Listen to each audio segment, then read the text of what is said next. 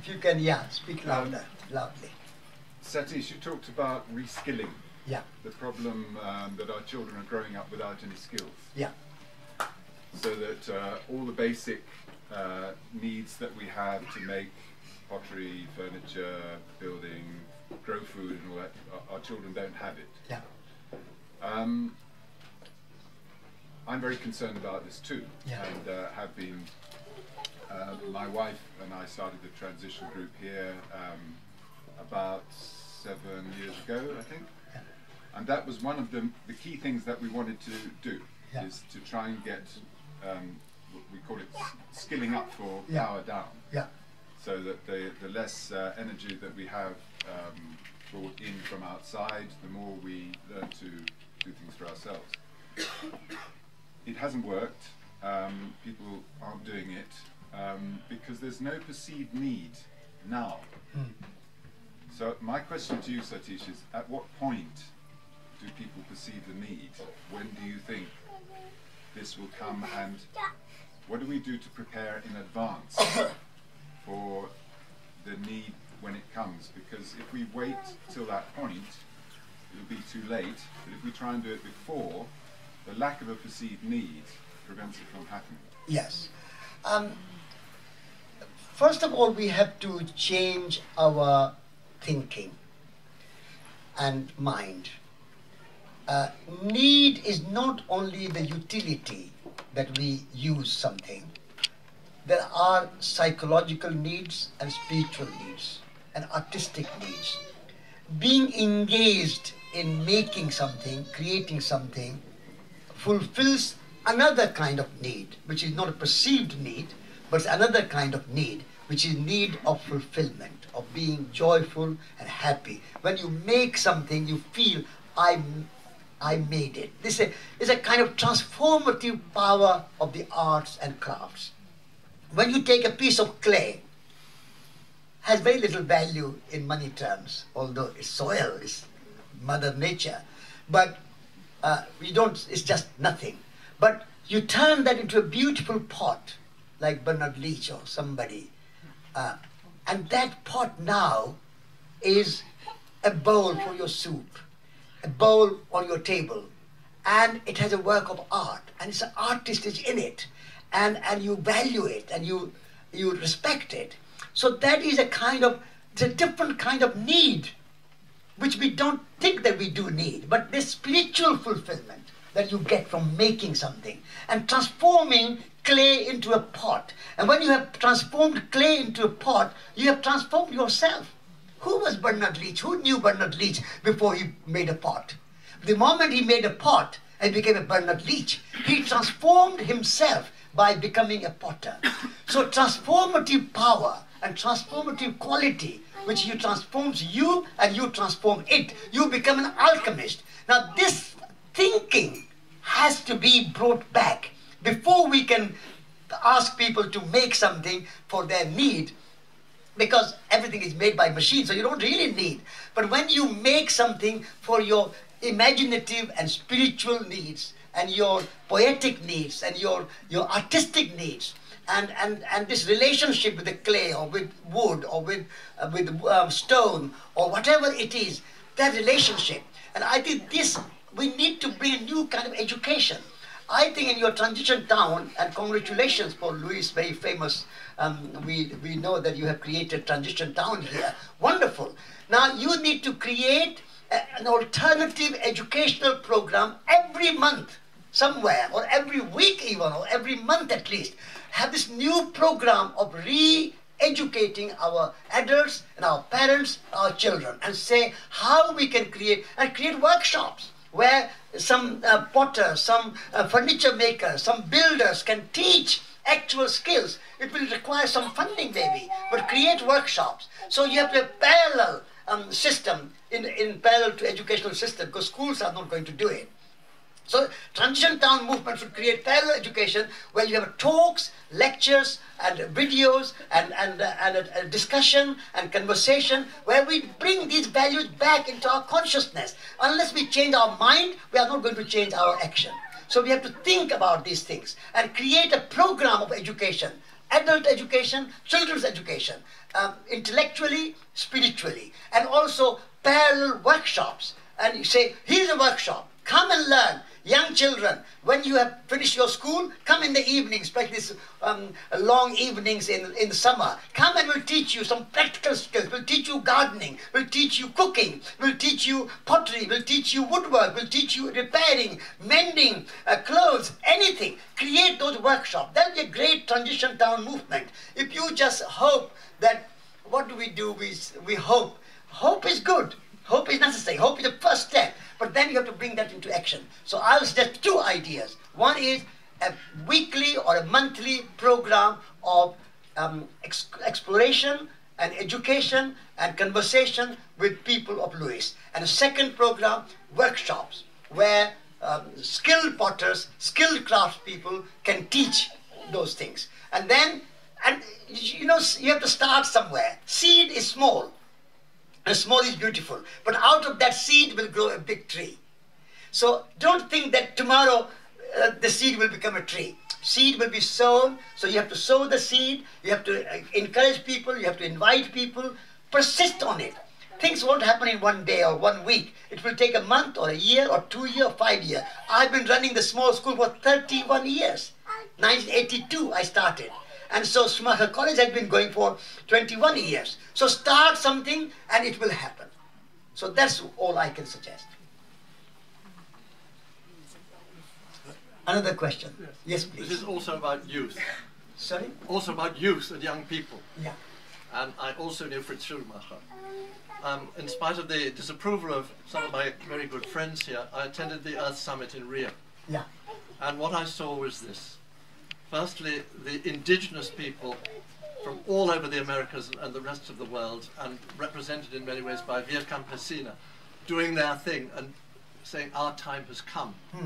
And on the last day, the representative for youth, who was allowed to speak in the plenary, was refused. And she came back and she gave a passionate speech saying to the politicians, you have failed us, we will make a new world.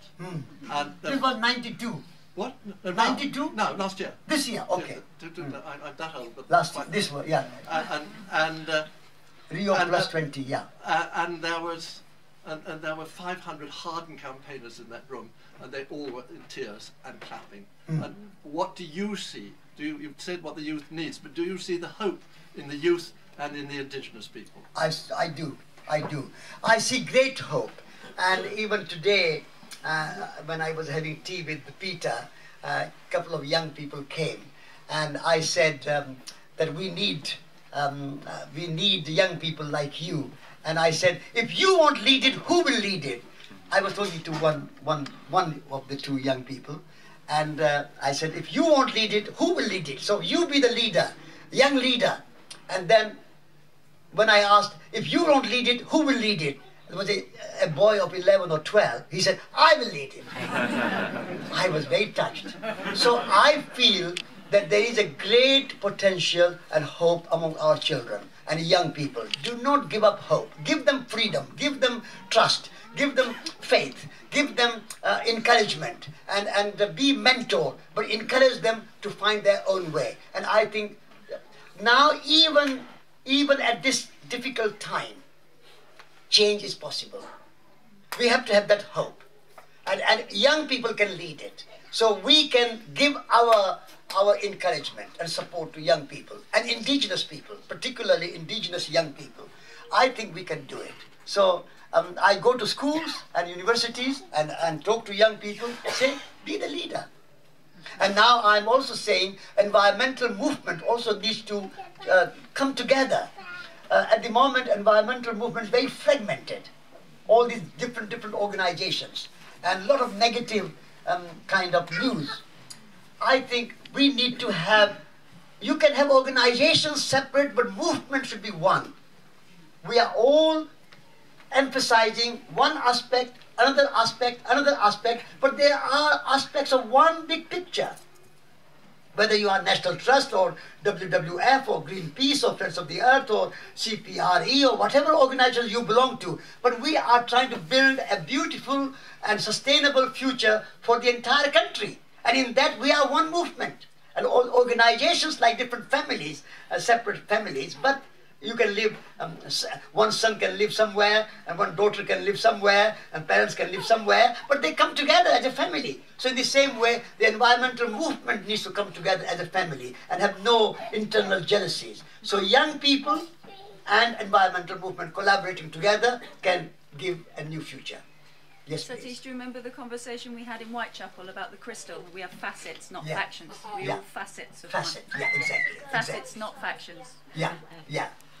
Facets, not factions. Yeah, exactly. That is good simile. Yes, yes, please. Yes, you. It's on a similar note, the aid movement, the UK international development aid industry. What are your views on that? Because it's had quite mixed results in terms of global poverty and all the different organisations that exist. What's your message to the aid movement? My message to, and I work a little bit with Oxfam, and my message to them always are twofold. One is that do not try to treat symptoms, try to treat the cause. What is the cause of poverty? Poor are poor not because they are stupid. Poor are poor not because they don't know how to grow food, how to build a house, how to make furniture. They do it. But they are poor because of injustice. They are not paid properly. If you are working on the land, you get £100 a day, even in England. If you work in a bank, you get £10,000 a day. Why?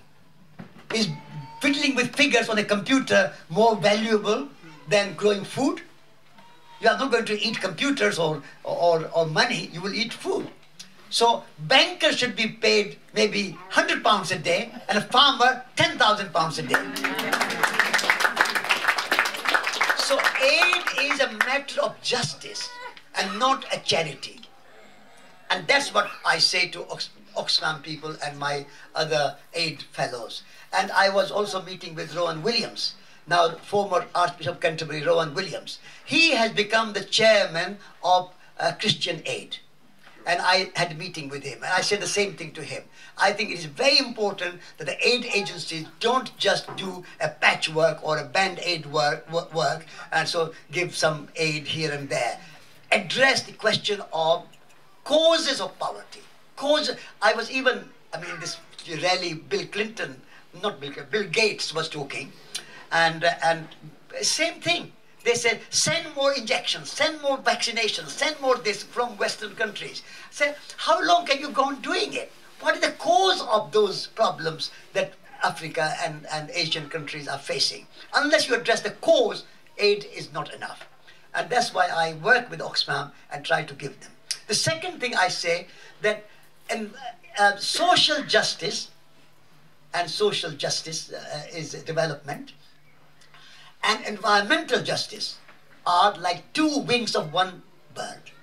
You cannot separate social justice from the environmental justice. Because even if you have everybody is rich and no poverty, and still if you exploit the land and environment and cut down rainforest and pollute your rivers and pollute your oceans, there will not be enough for the aid agencies. So I say Oxfam and aid agencies like Oxfam and the environmental movement should work together and see two sides of the same coin, two wings of one bird.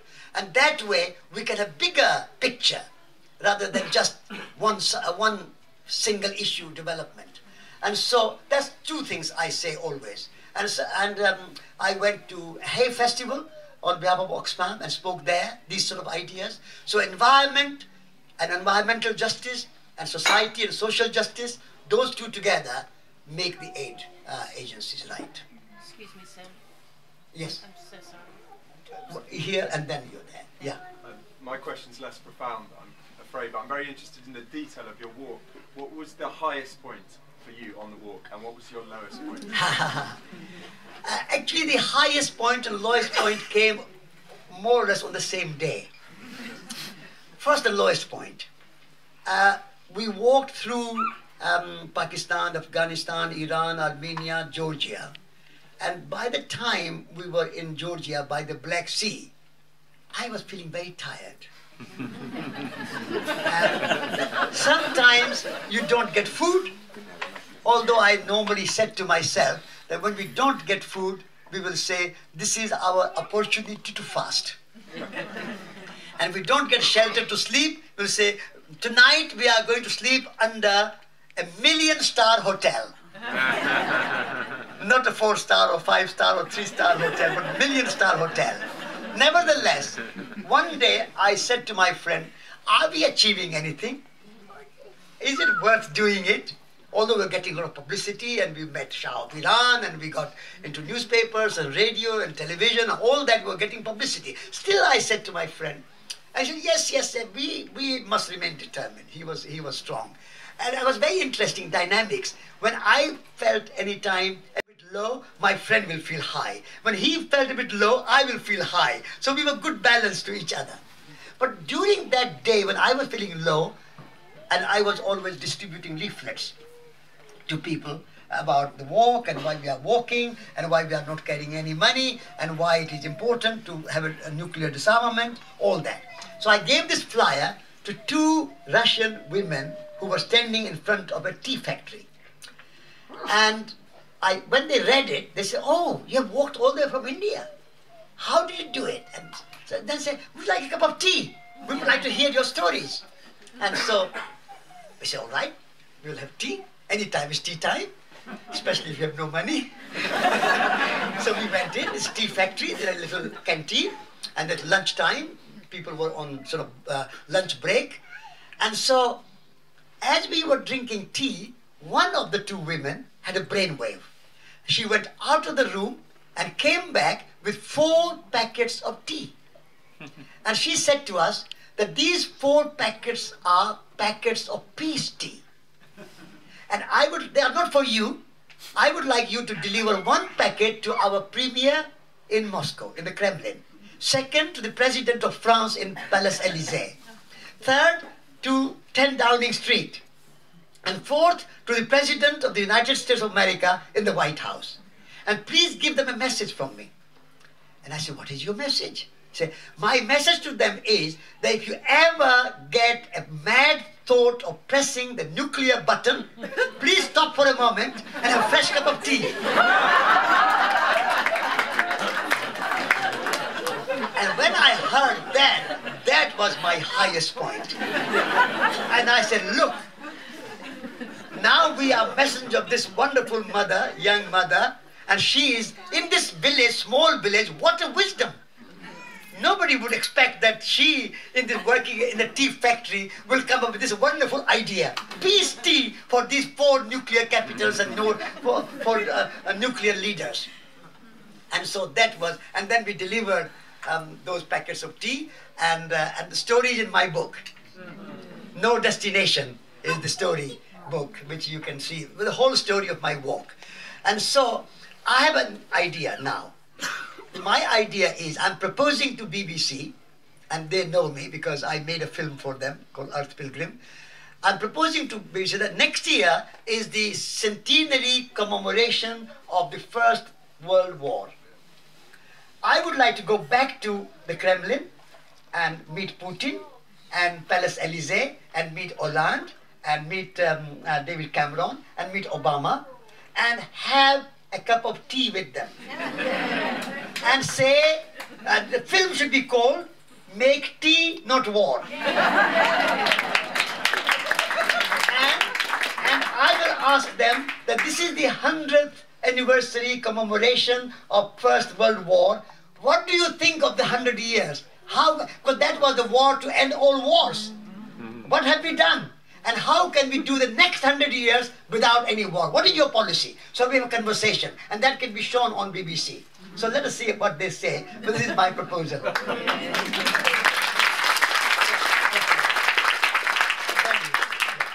Sorry, you're on such a high, and I feel I'm bringing you down a bit. No, please. What about the overpopulation that we have at the moment, where we have children having children, and it's starving to death, you know, the hunger thing. Yes. Is there any way that we can address this where it's maybe just too children per family or Yeah. whatever? No, I'm absolutely. sorry to bring you down with this. No. It's a good question, very important question. And particularly in the context of the environmental sustainability and our rising population, we need to address it. And I think it can only be addressed through education, cultural change, mind change. And we need to have a massive, big, effective educational program to educate our young, aspiring parents to say one, maybe two, but no more. That kind of education is very important. And then the second point, we also need to address ourselves, that even if you have only small population, and which is already very big, our consumption should be less. Because if you consume, even one person can bring a devastation to the environment. So our consumption pattern should go down and our number should go down. These two together can address the question. Yeah. Thank you. Will you speak about the balance between, as we're bringing up children into the world, the balance between protecting them from what we know is not a healthy pattern in society, but also preparing them for their journey? Yeah, very good. I'm delighted to see your little baby on your bosoms and on your chest. That's wonderful to see. Thank you, wonderful mother. Congratulations. Motherhood is a very important thing. I have 2 children. Fatherhood is also important, and my daughter has a little baby, and so I'm a grandfather, and my daughter is being very good mother as well. So my practice in bringing up 2 children, and same thing I say to other young mothers, is that give your children your love, but give them also freedom. When children grow up in freedom, they will grow stronger. And even if they make mistakes, they should learn from mistakes. They will learn from mistake. If you give them too much protection and don't allow them to make mistakes, they will not grow so resilient, so strong, so confident. And so giving them freedom and taking risk of them making some mistake is better than giving overprotection. So this is how I brought up my 2 children. And I'm delighted to say that they are doing they are very happy, and both of them are I'm very happy with them. And my daughter is the same now. She is bringing up her child in a similar way, and she's being very good mother. And so when my children will climb walls, and some friends will go, "Oh, well, Mukti is on the walls, he might fall down." I said, if he falls down, he will learn not to climb again. And so I think children need to become resilient and strong. And if they make mistake, not a problem. Of course, you have to protect from the fire, or little children going too close to fire, or going into something where is lethal or something very dangerous. That kind of protection is needed. But in normal life, you must allow children to make mistake. Yes?